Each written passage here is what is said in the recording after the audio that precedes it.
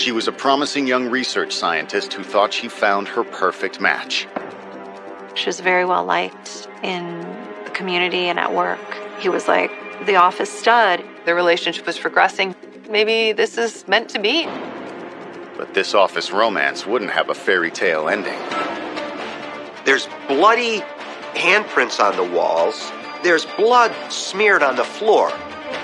The violence was so over the top that it had to have some personal connection. The ensuing investigation would reveal that Mr. Wright wasn't as perfect as he appeared to be, and someone had decided to make him pay for it. And I was like, is there a female serial killer? What's going on here? The person who committed this murder had a score to settle. They chose violence. Bloody violence.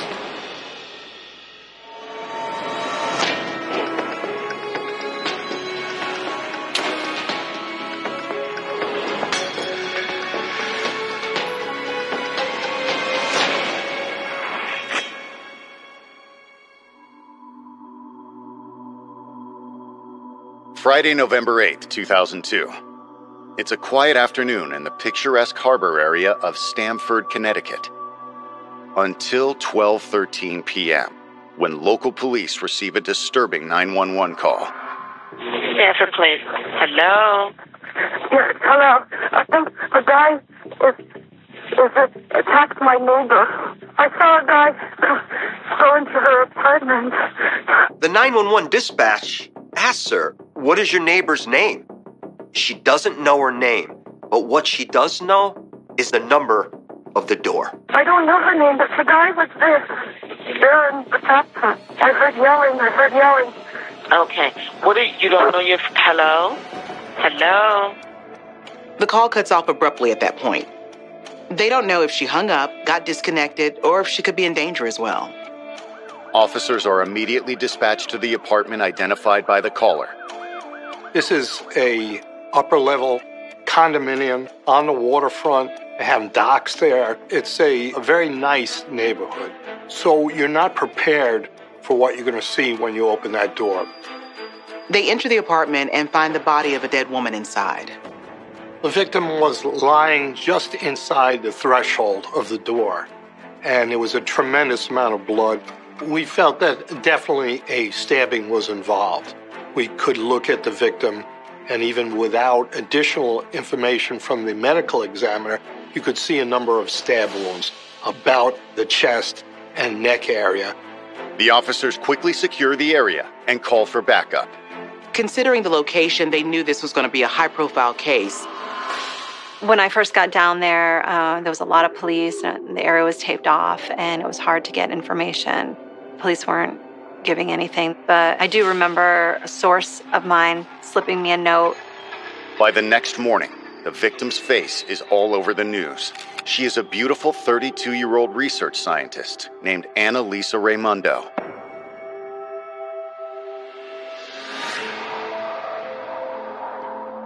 Annalisa Raimundo was born to Filipino parents who immigrated into this country. Wonderful people. Her father was a doctor. Mother was a professional. She was just a go-getter, came from a family with very high standards. And I think not only did they want the best for her, but she fought to have the best for herself. Attended Harvard, attended Columbia for graduate school, and just kind of the apple of her parents' eye. After finishing her degrees, Annalisa could have pursued a career anywhere in the country, but she decided to stay in Connecticut. She had her pick, and she chose to go into pharmaceutical research, and she was one of the best at her job. She worked at Purdue Pharma, this big company, right downtown Stamford. She wanted to help people and make the world a better place, but pharmaceuticals are also big business. By her late 20s, she had made enough money to buy herself a condo in Chapin. She was just climbing the ranks and making a wonderful life for herself. Annalisa's devotion to her job left little time for relationships, so it wasn't surprising that she fell in love with a coworker. So while working at Purdue Pharma, she met a man by the name of Nelson Sessler, who worked there as well. He was tall, handsome, and he was like the office stud, and everybody had a crush on him. They started out as friends and then began dating casually at first. But by the summer of 2002, the romance between Annalisa and Nelson had become more serious.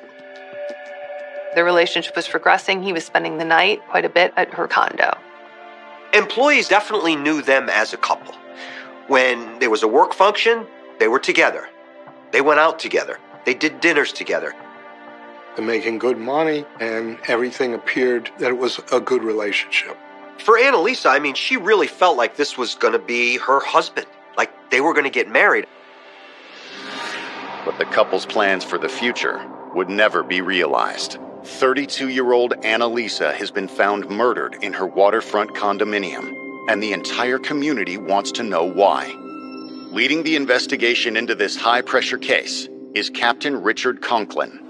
The minute you enter that apartment, the crime scene is all there. Different items that had been knocked about. One of the more bloody scenes I had ever seen. One of the first things they want to do is find the 911 caller. She had hung up so abruptly, they had to be thinking the worst, that maybe she was a victim as well. Someone called 911, and that person who called 911 said they were a neighbor. Who is it?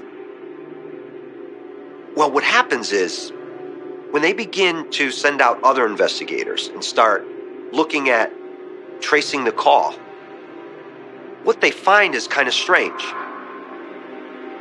We find that the call came from a payphone about a half mile from this crime scene. If this caller's life is in danger, it would make sense for her to get away and call from someplace safe. But if she had done so, why didn't she just say that? They alleged that they were a witness to this disturbance. And, these are the things that were racing through our mind. Why didn't this person identify themselves? I think there were some red flags that immediately went up at that point. Immediately, we had to come up to speed very quickly. Who was this victim? What were we dealing with? Who might have done this to her? Coming up, crime scene investigation reveals clues about the killer. Stabbing someone is a crime of passion. You have to have some real deep feelings to kill someone that maliciously.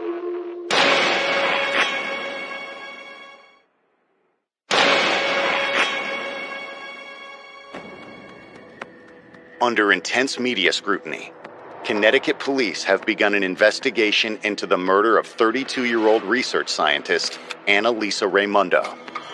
We're knocking on doors, we're doing computerized checks as to that residence. Has there been different disturbance calls there? Have they called for police services prior?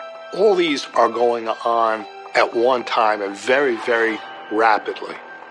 Mind you, this is still early in the afternoon on a workday, so many of her neighbors weren't home. The few that were home reported hearing nothing.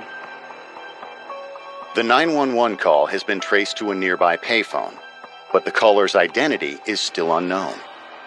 We send people to process this area. At that time, they didn't have security cameras trained on that outside payphone. It's difficult to get straight-up fingerprints off of it because there's so many people handling these payphones back at that point.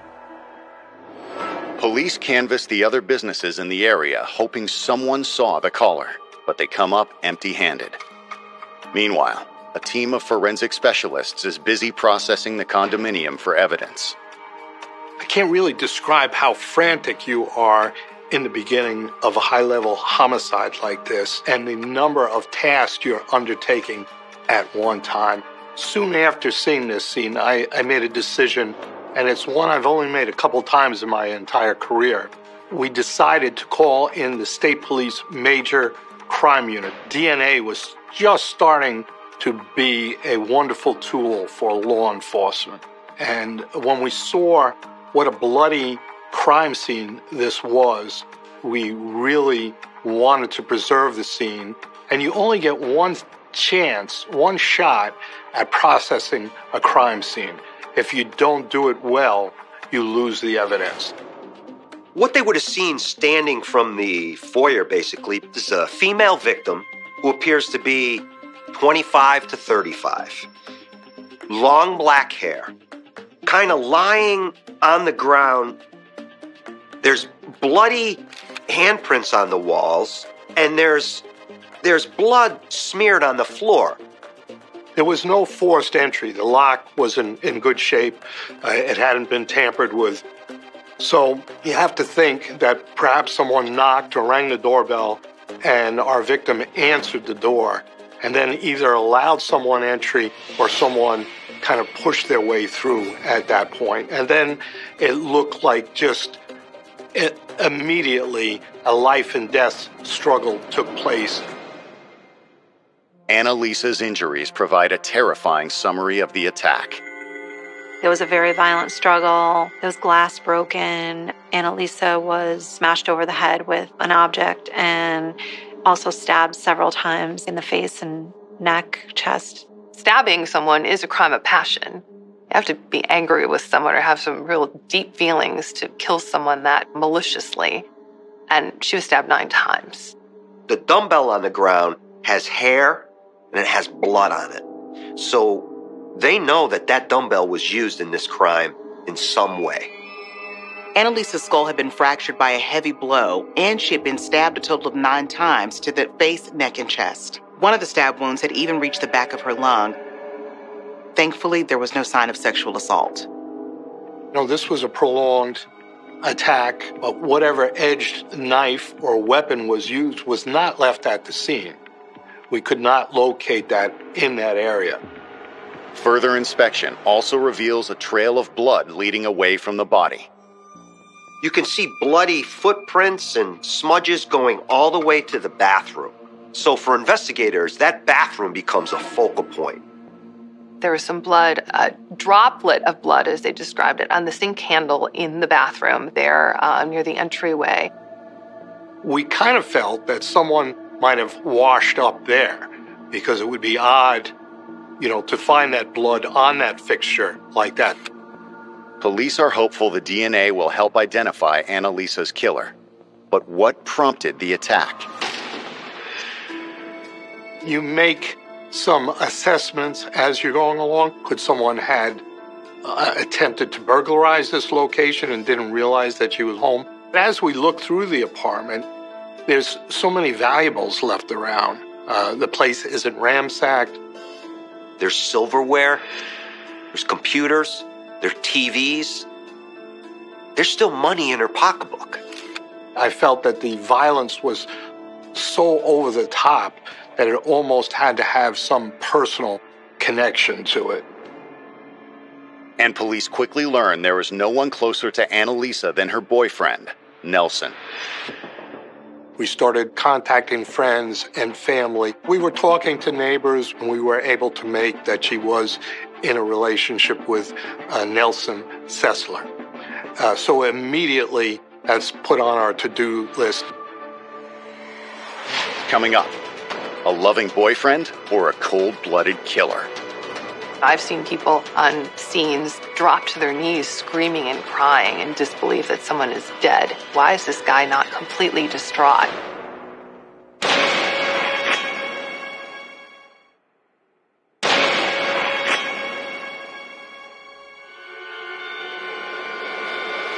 Hours after finding Annalisa Raimundo murdered in her luxury condominium, investigators have a potential suspect, her boyfriend, Nelson Sessler. You're looking at domestic partners, especially such a violent crime like this, and you realize that you want to make contact immediately because such a violent, bloody crime scene, there's no way that there wasn't transfer of blood to the attacker. But before officers can even begin searching for him, Nelson unexpectedly shows up at the crime scene. Up pulls this guy. And he wants to know what's going on in that condominium. Why do you want to know? That's my girlfriend/fiance in there. There was, no bloody clothing, no scratch marks on his face. But that doesn't necessarily mean anything. They know the killer used the bathroom sink to wash the blood off, so now they're really interested to see what Nelson has to say. He said they were already engaged or they were about to get engaged, but they were definitely becoming more serious and they were talking about marriage and they had a very good relationship. They tell him, that his fiancée has been the victim of a homicide, and they were struck by his reaction. It wasn't a typical grief or grieving type of action. It was very emotionless. If I'm told my fiancée was just murdered, I'm going to lose it. Nelson doesn't shed a tear. He kind of bows his head a little bit and sits there, and he's kind of like, oh, geez, golly, I can't believe this happened. Despite his strange reaction, Nelson denies having anything to do with Annalisa's death. According to Nelson, the last time he saw her was the morning he was leaving for work. He said they'd made plans to get together again that night. She moved to another company in New Jersey. She was working from home a lot, traveling back and forth to New Jersey. He and Annalisa were supposed to go into the city to have drinks with a friend from Purdue Pharma. While police try to verify Nelson's story, his attitude does little to reduce their suspicions. They want to keep this guy contained. So they keep him in this lounge. And as they're going through the crime scene, they come back to him. He's sleeping. This guy was so laid back. Yeah, my girlfriend was just killed, but I'm going to go take a nap. They ask him for a DNA sample, which he voluntarily gives up, but the way he's acting is sending all kinds of red flags. But when investigators contact the pharmaceutical company, they confirm his alibi.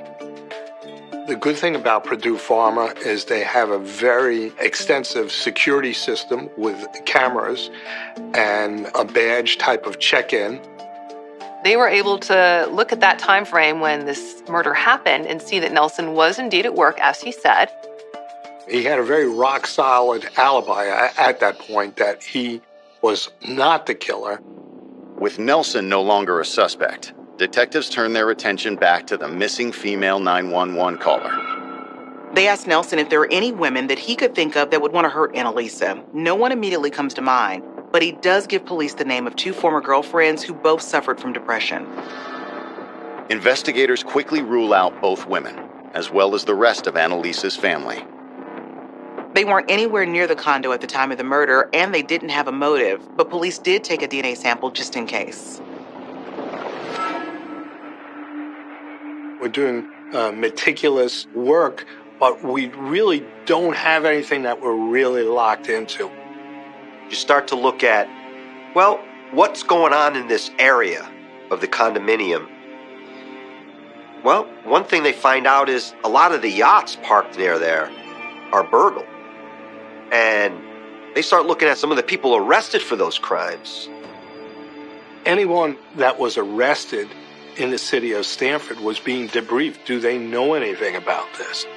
There was a great deal of frustration that we weren't making great headway in this investigation. Detectives' best hope for a lead comes from the DNA tests performed on the blood found in Annalisa's bathroom.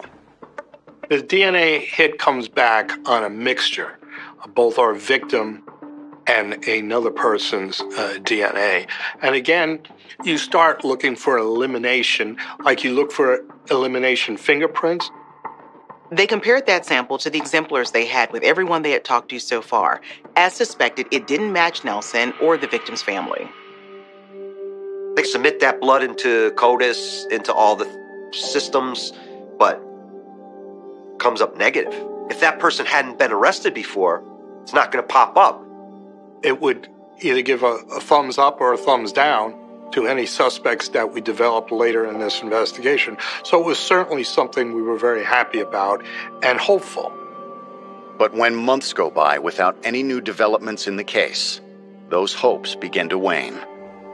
There is no one left to interview at this point, and they still need more information on this mysterious 911 caller. It's like the investigation just comes to a halt at this point. You're just waiting for something to come in. It eats you up inside because you want answers for the family. You want justice. Coming up, News of another stabbing provides investigators with the break they've been looking for. And I was like, is there a female serial killer? What's going on here?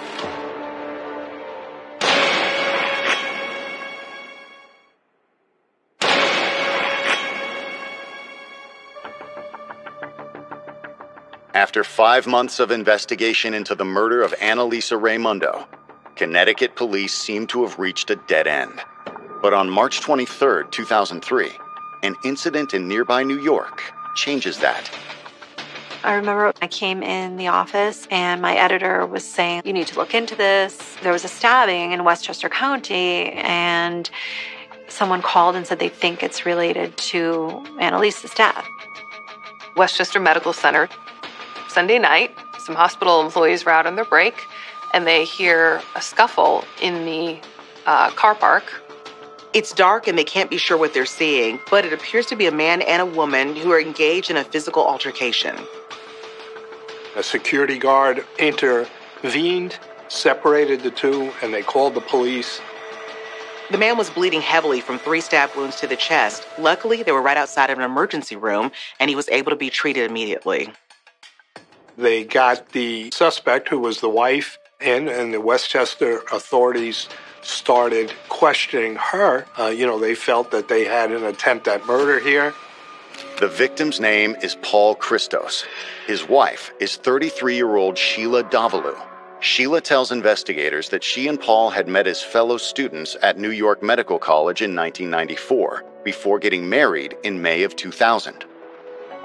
They were rising up the ranks of their careers in college, getting master's degrees, doctorates, and they were good together. Sheila claims they have it all wrong. She was trying to help her husband, not hurt him. What time was it when he came home? I didn't notice him at first. I was playing with the dog, and then he came and he said he's hurt, and he laid on the floor, and he's like, "Can you look at it, see if it's bleeding?" I saw the wounds in his chest. But was there blood around his body? There's definitely a lot of blood. Sheila claims they decided it would take too long for an ambulance to arrive, so she drove Paul to the hospital. If she and Paul weren't fighting in the parking lot, then what were they doing when the security guard had to separate them? And why did she take the time to park the car at all? Sheila, I have to be honest with you. I find it odd. The whole thing is odd. Meanwhile, doctors have stabilized Paul's condition. The first thing he does is ask to speak to police. Paul Christos is a strong guy. I mean, here's a guy who was stabbed 3 times, punctured lung, bled profusely, but he's talking. He wants to tell his story. Their marriage had not apparently been doing well for a while. They were both academics, but they were kind of living separate lives. He was continuing on with school. She had this career. Paul says that when he came home earlier that day, Sheila suggested they try something new to reignite their relationship. He was still trying to work on this marriage, so when he's, hearing, okay, we're going to play a sex game, he's, all in for it. He describes some game he was playing with his wife, whereby they would blindfold each other and they would rub different objects on each other, and the blindfolded person had to guess what the object was. He describes how he was blindfolded, tied to a chair, and his wife is rubbing objects on him, and all of a sudden he just feels this kind of thrust, this sharp pain in his chest. And he tells her, "Please take the blindfold off. What's going on here?" And he looks down and he sees blood. His wife says, "Oh, it was a candle, and there must have been some piece of metal sticking out of the bottom of the candle, and it cut you or something." He buys that, I guess. Paul's still in love with Sheila, and I think the fact that he's willing to still believe her despite how badly he's injured is a testament to that. He's like, "Okay, but I'm kind of losing blood and I'm getting dizzy. Call 911. He's in the chair listening to his wife as she describes, "My husband is hurt, he's bleeding, and we need an ambulance here." They wait. Paul says they waited for what seemed like a very long time, but the ambulance never showed up. He begs his wife, put me in the car, take me to the ER. He's in the back seat. She pulls into the hospital parking lot and pulls around back. He's like, what's going on? She gets out of the car, comes over, opens the passenger door in the back. She has a knife in her hand. She begins to attack him. She stabs him again, and thank goodness this hospital employees were out there and heard what was going on. Now he knows something. He knows it wasn't a candle. His wife blindfolded him, strapped him to a chair, and then stabbed him. Investigators confront Sheila with her husband's testimony, but she denies trying to kill him. She admits to using a knife in their sex game, but she insists that she never meant to hurt Paul. How could you put a knife into somebody's chest by accident? I don't know. Paul said he was safe again. On the way to the hospital.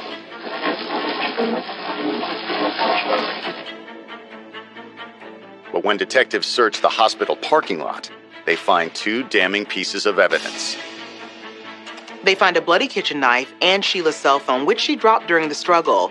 When they search her call history, it's easy to see she's been lying to them. Sheila Davalu never called 911 for an ambulance. She never dialed the number. Instead, she called someone else in Stamford, and there were voicemails from that same number in return. It's a guy who is traveling down to Westchester County in order to meet Sheila that night for dinner and spend the weekend. So it's clear that she has a lover, and that man's name is Nelson Sessler. Coming up, detectives in New York and Connecticut join forces to solve the murder of Annalisa Raimundo.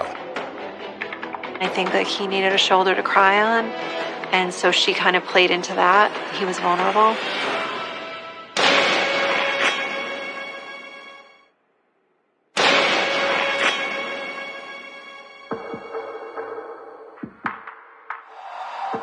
New York police suspect 33-year-old Sheila Davalu tried to kill her husband and make it look like an accident. But they're about to discover she's also connected to a different stabbing. She's been arrested and charged in New York at this point, and they know she's been having an affair with a man named Nelson, and they want to find out if he's involved as well. So an investigator makes the 45-minute drive from Westchester to Stamford. She heads up to Stamford, Connecticut, knocks on the door to his apartment. No answer. Knocks again. No answer. A neighbor hears the commotion and comes outside, and they just want to know if they found who murdered Nelson's fiancée yet. Well, what are you talking about, murder? And so she pieces together right there that there's a murder in Stamford, and now she has a man stabbed in Westchester County, and that somehow these could be connected. She immediately contacts the detectives investigating Annalisa's murder. Hours later, Nelson Sessler is brought in for more questioning. Whether he was complicit or not is something we needed to find out. You know, the oddity of this attack, the oddity and the timing of this phone call. Nelson says all three of them worked at Purdue Pharma together. He briefly dated Sheila before he met Annalisa, but it was pretty casual, and that's why he hadn't mentioned her before. Sheila and Nelson had started seeing each other in 2001, but the relationship wasn't exclusive. Nelson, is kind of casually dating Sheila Davalu at this point and starts to casually date Annalisa Raimundo. Until he got serious with Annalisa, and then that relationship ceased. Nelson claims he and Sheila had broken things off in 2002. He also admits that for the past 2 months, he had been seeing Sheila again, but claims the affair hadn't begun until 2 months after Annalisa was killed. He was trying to get over the death of Annalisa, and I think that he needed a shoulder to cry on, and so she kind of played into that. Nelson said that Sheila had reached out to him with a care package full of cookies and things like that. Then the next weekend, she invited him on a ski trip with some friends from work, but when he got there, it was just the two of them. Either he's really gullible or she's really smart. Maybe a little bit of both, but he, fell right into her trap and kind of rekindled their relationship. Nelson also claims he had no idea Sheila was married. She worked at Purdue Pharma in Stamford, Connecticut. The one thing Sheila didn't mention at Purdue Pharma was that she had a husband in Westchester County. She never told anyone about that. Nelson told police he had slept over her house several times, but he never saw any signs of anyone else living there. When investigators follow up with Sheila's husband, they find out why. He goes into a lengthy story about her having supposedly a disabled brother who would come and visit for the weekend. Sheila says, if my brother finds out I'm married to you, he's going to get really upset. He's very possessive that way. Paul felt sorry for her and for him. It's hard to believe, but he would clean out anything that would link him to the apartment. Any pictures, clothes. He would go and stay with friends or in a hotel. Sheila would then have Nelson Sessler come over and sleep with him all weekend while Paul was at a hotel. In retrospect, it's easy for Paul to see his wife's deception, but he says it didn't stop there. Sheila, she had this whole story that she would tell Paul all the time, about her friends at work, Melissa and Jack and Lisa, and how it was a love triangle. She'd go home at night at the end of the day and say to Paul, I feel so bad for my friend Melissa. How can I help her? She's really put out. She's really heartbroken because Jack is interested in this other woman. What do I do? Paul at one point had an interest in becoming an FBI agent. He had had some training and even some law enforcement equipment like night vision goggles. He gave them to Sheila so she could help her friend. Of course there is no friend. The relationship she's worried about is the one between Nelson and Annalisa. And it was at that time really when Sheila Davalu began stalking Nelson, using night vision goggles, following him. Once this came into focus, the level of obsession that Sheila had with Nelson and the different means that she would pursue him, it really became apparent that she wanted to take out the competition. When you look back at it, it's absolutely frightening. Nelson has already been cleared of any involvement in Annalisa's murder, and it's now clear to Stamford police that Sheila had plenty of motive to kill Annalisa. But did she have the opportunity? We know Purdue Pharma has a wonderful security system and that she worked there on that day. Was she working at this time? What we see is Sheila Davalu taking a long lunch on the day that Annalisa Raimondo was murdered and during the time that the 911 call's made. So here's the opportunity. We played the call for so many of her family and associates, and there were a number of them that said, that's absolutely Sheila. The only thing left is to tie her to the crime scene, and that's where the DNA comes in. They already have samples from Annalisa's apartment, and if Sheila is a match, that's pretty much ball game. The lab results come back with a conclusive match for Sheila's DNA. Now, in addition to the attempted murder of her husband, she is also charged with the murder of Annalisa Raimondo.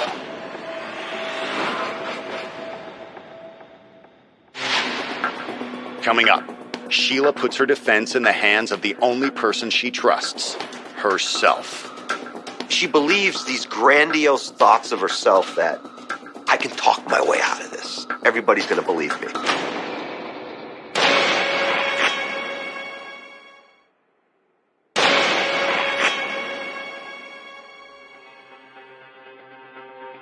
In February of 2004, Sheila Davalu faces trial in New York for the attempted murder of her husband, Paul Christos. Prosecutors not only have the weapon and the eyewitnesses at the hospital, they also have Paul's direct testimony.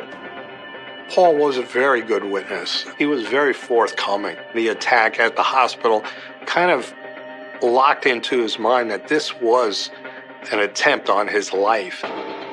He had these loving feelings for her, so it was very upsetting for him to know that the woman he married tried to kill him. The jury was sympathetic towards Paul, and the evidence was very strong. Sheila was ultimately found guilty and sentenced to 25 years in prison. Sheila serves nearly 10 years of her sentence before she is finally tried for the murder of Annalisa Raimondo. there's no statute of limitations on homicide or murder. So we had all the time in the world. Sheila's second trial begins on January 24th, 2012. Connecticut prosecutors argue that Sheila murdered Annalisa for the same reason she tried to kill her husband. It was all about her obsession with Nelson Sessler. She wanted him more than anything, but the feeling was not mutual. I think Sheila saw it as a relationship, whereas Nelson saw it as someone to sleep with. The jealous rage comes into play. We spoke about the overkill on the assault, the number of stab wounds, the bludgeoning. In addition to her husband's testimony, the state also has strong evidence to support their case. If Sheila Davalu didn't murder Annalisa Raimondo, why is her blood in Annalisa Raimondo's condominium? And that 911 call comes back up. Sheila definitely attempted to disguise her voice in that call.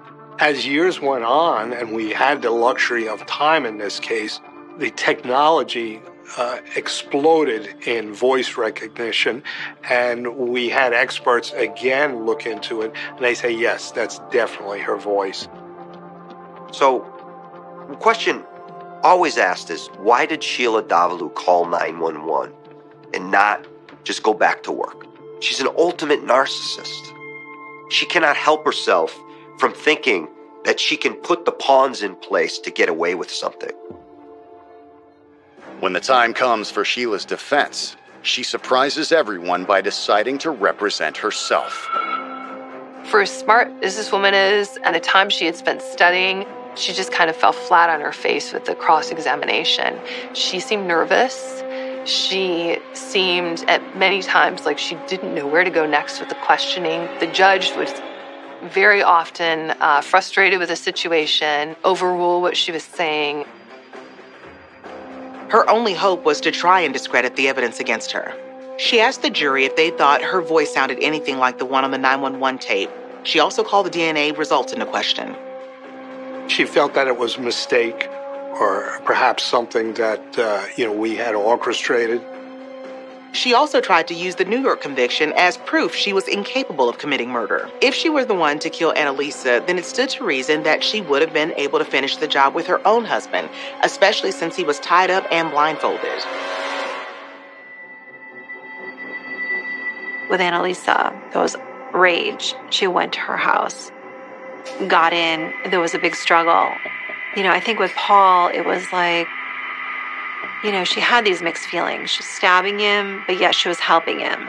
She was stabbing him, but yet she was putting him in the car and taking him to the hospital.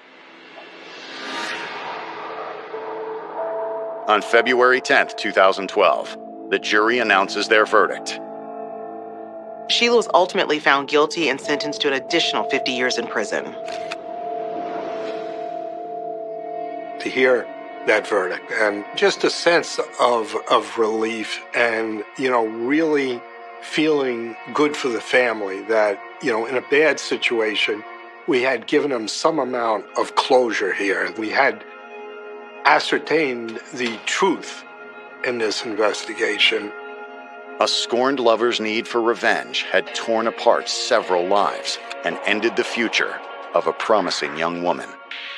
I have this vision in my head of either the doorbell or a knock at the door, and Annalisa looking through the peephole and seeing Sheila Davalu and kind of being quizzical, like, oh, that's odd, but recognize her and really feeling no threat. That's the sad part, that she opened the door for someone that she thought was a friend or, someone that she knew, and let them into her home. Sheila Davalu is really the ultimate narcissist. Still to this day, she'll tell you I had nothing to do with it. She even says, I will pray for Annalisa and her family. She's going to pray for the woman she murdered. That's a sociopath, and that's Sheila Davalu.